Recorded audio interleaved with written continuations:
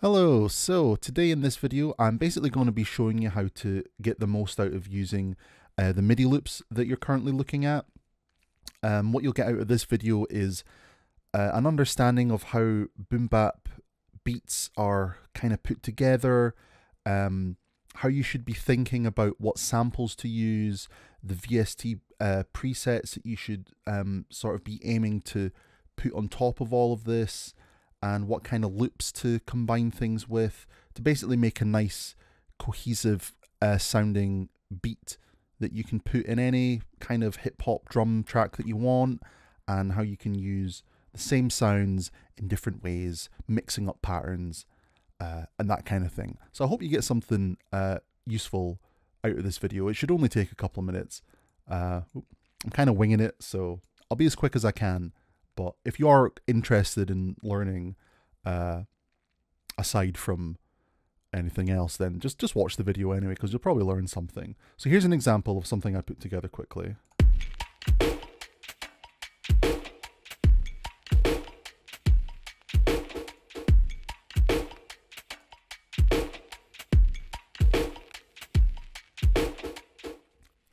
Okay.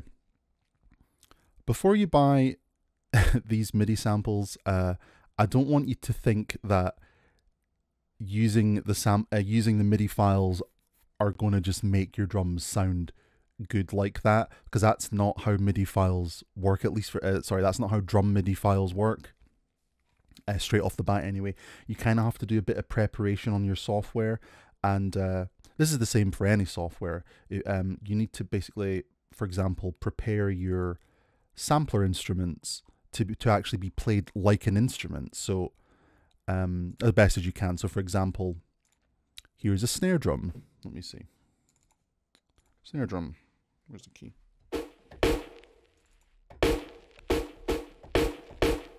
That's a snare drum, obviously. But it's more than just a straight up sample being played.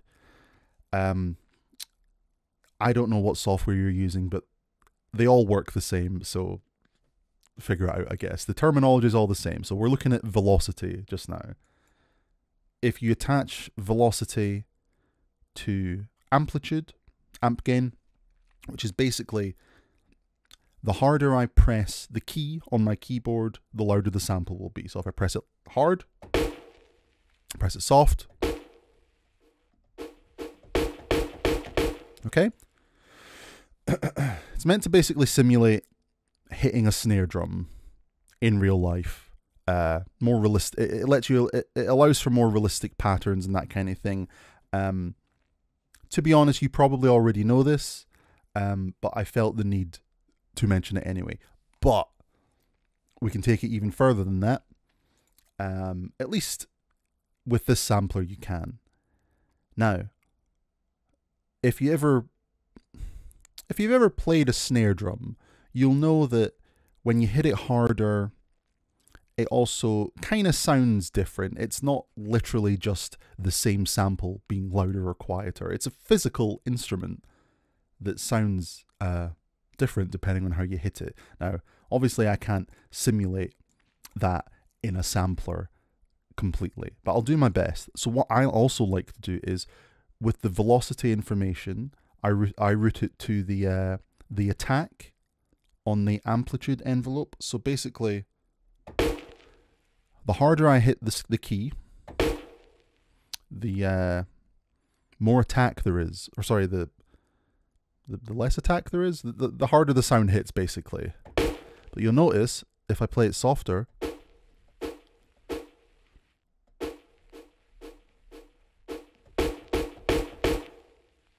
see, the sound gets harder or softer. And you can basically combine this with loads of things. Look, if I go into here, I'm not going to do this, but just for demonstration's sake, I'll route the velocity this in the same way to the pitch. So as I press the key at different velocities, there'll be slightly different pitches. Now you don't want it to be wildly different, so kind of just keep it subtle, like about there.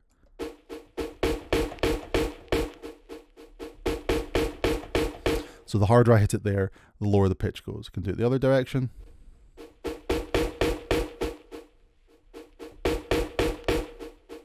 Same sort of thing. It's subtle, but it's there. You can do it with you can do it with filters as well.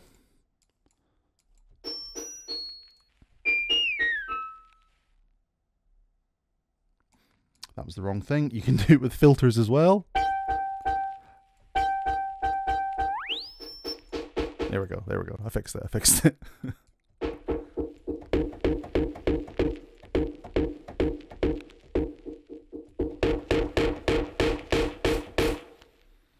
Which I guess in this case drives the filter quite hard. So you can see why I'm not turning that one on just now. But you get the picture. You can apply it to loads of different things. See, watch here.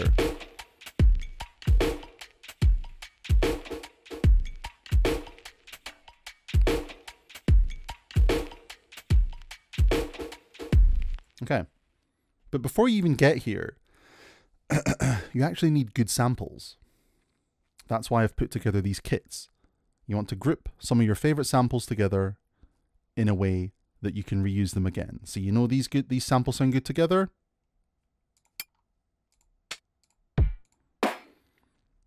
That's a good sort of pre-made drum kit.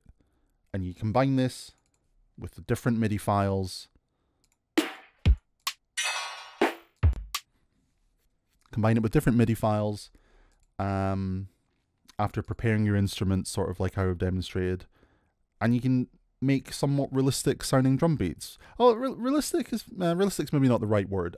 Good, we'll say good. Good sounding boom bap drum beats. I've even done the same thing with the kick drum.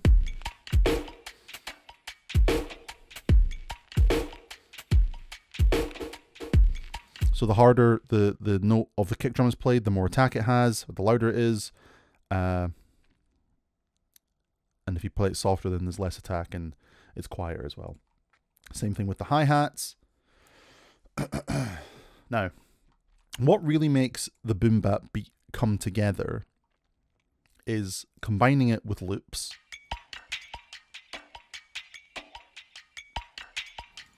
This is from a pack that's not out yet, but combining it with loops and also combining it with some sort of mastering chain. Let's just say this is the mastering chain. You've heard that phrase before. So if I turn it off, that was really quiet. It's not getting any effects on it. What you want to do is simulate real drums as best as you can, while somewhat keeping it computerized, unique, modern. At least that's what I like to do.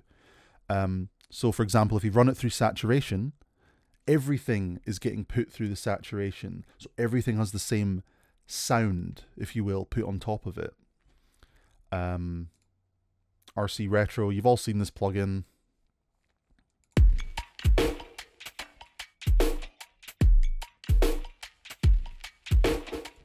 It simulates vinyl noise, old distortion, digital artifacts, bit of reverb, some filtering down at the bottom. But the point is that it's all going through it together at the same time. And that's what makes your drum beat sound cohesive. Same with OTT, it's all going through that. And it's all going through this compressor. That's why the drum beat kind of sounds cohesive. Like, it's not enough.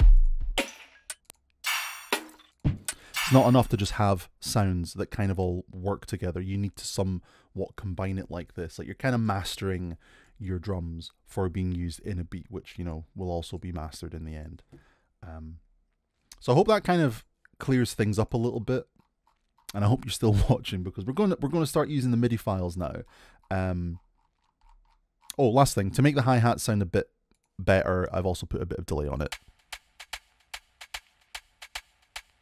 Tiny, tiny bit. If you're wearing headphones, you'd probably hear that.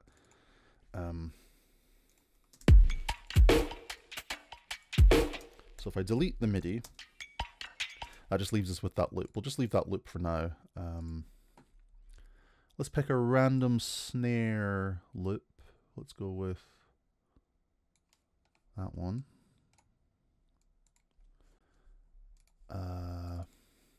Random kick loop, that one. I have another screen, so that's why I'm looking up here. And a couple of hi-hat loops. Let's do this one, which I'll probably need to randomize the velocity a bit in that. And let's do this one. Actually, let's swap these round just to keep it more simple. Right. Let's see what this sounds like.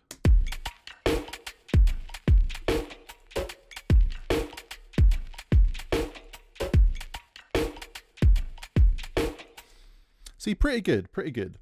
But you'll probably want to adjust a couple of things anyway, just to keep it, just to keep yourselves happy. So let's listen to the snare drum first.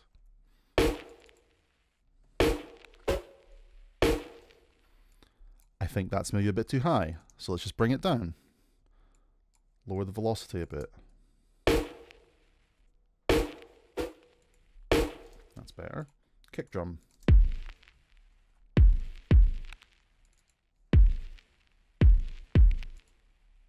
Yeah, it's pretty simple actually. We'll just leave that. Hi-hats.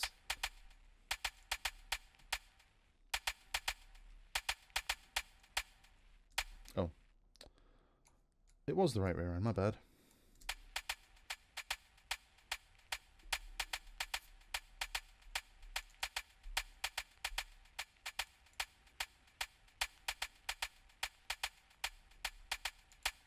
There we go. Combine it with that hi-hat and the Foley loop.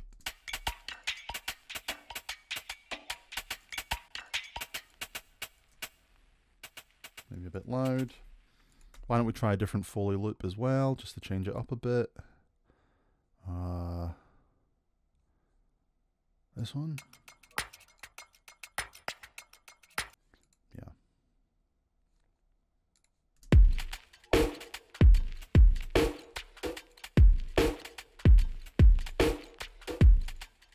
There you go.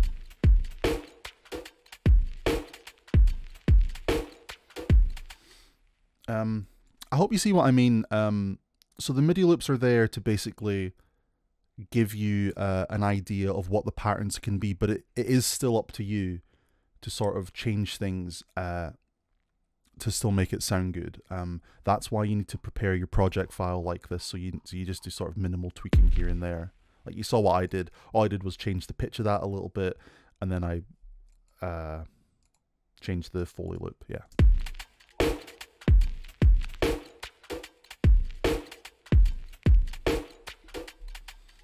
Let's try a different kick loop.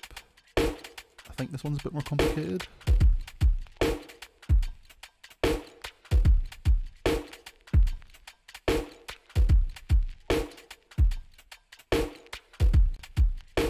Yeah, there we go. Let's try different drum sounds. Let's try, what kit should we try? Should we try that kit? Yeah, sure, let's try that kit. So in my software, I just drag it in to replace it.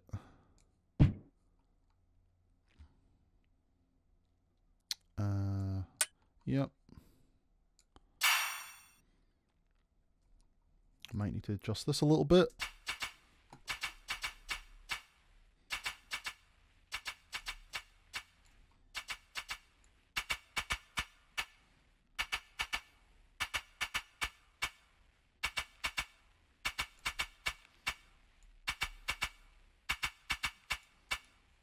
Oh yeah, because, yeah.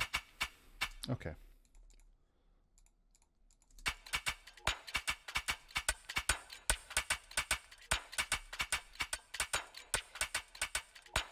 Just adjust your levels.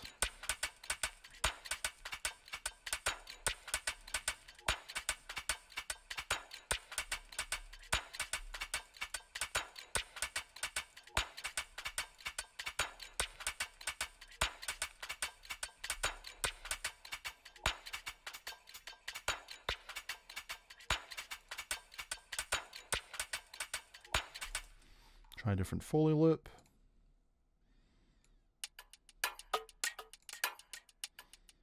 Sure.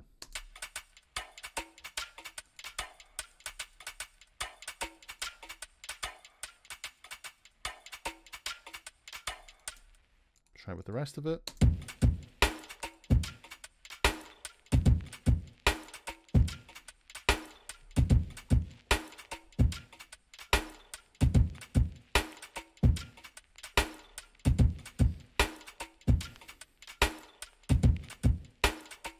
Sounds pretty good.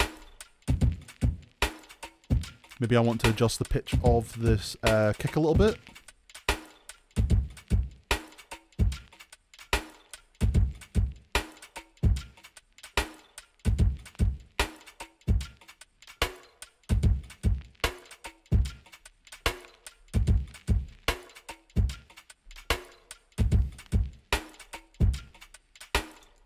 Yeah, we'll do one more.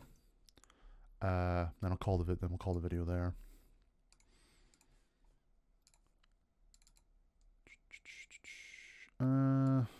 That one. What does that one do? Straight up pattern. A little bit of variation in it there. I think that'll probably need to be adjusted. Do it like that. And a snare pattern. Right.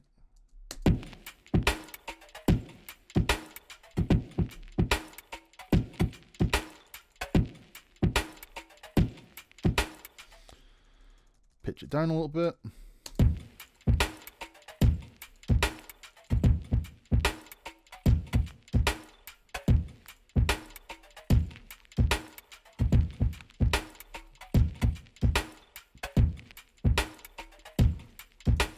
Actually, let's, just to prove my point, let's try another drum kit. What was that, number 6 or something, wasn't it? What would we do? Where is it? That one, I like this one. What was that, number 1? Oop.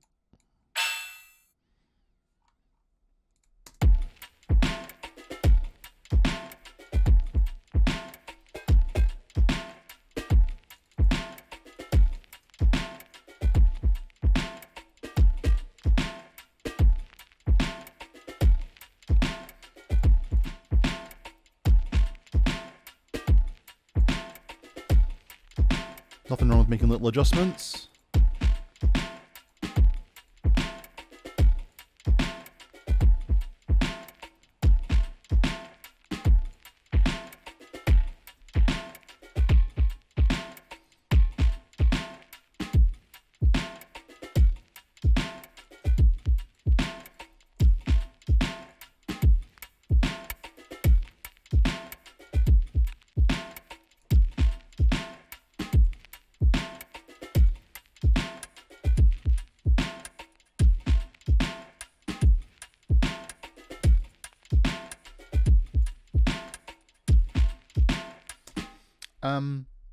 Yeah, that's basically it. I